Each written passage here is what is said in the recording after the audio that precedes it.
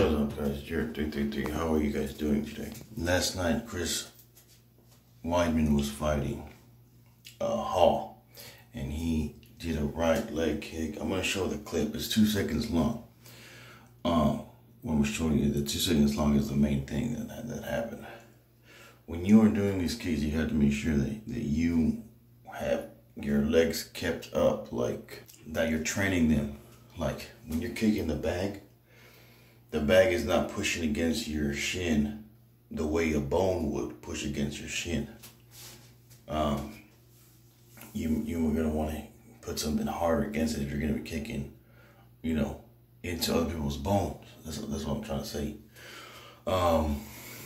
So if your legs are not trained, you shouldn't be trying those kicks or even really checking people. So anyways, here's the clip. It's really graphic. Viewer discretion advised, you guys. It's messed up what happens to his leg. A lot of pain. You can just feel the pain. Oh my God. So anyways, here it is. Don't forget to subscribe to my channel, and yeah.